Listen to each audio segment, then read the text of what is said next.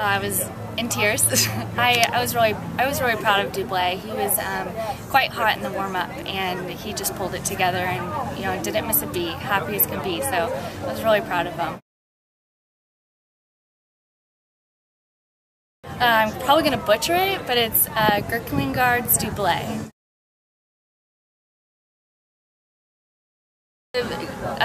It's the name of the farm, the breeding farm, and I don't know what Dublé means. I was here last year, and it was just kind of getting my feet wet in the Florida because I'm from California, and so I decided to come back this year, and it's been very positive. I believe that Dublé could be a strong, Dublé and I could be a strong candidate for that, and I think that if we get the chance to go over there, it would be a perfect experience, and I would be very blessed to be able to do that. Yeah.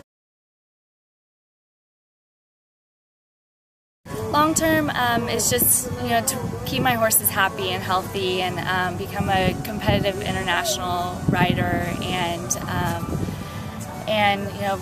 possibly being on another team, and keeping Dublé going because he's my top horse right now, and focusing on him.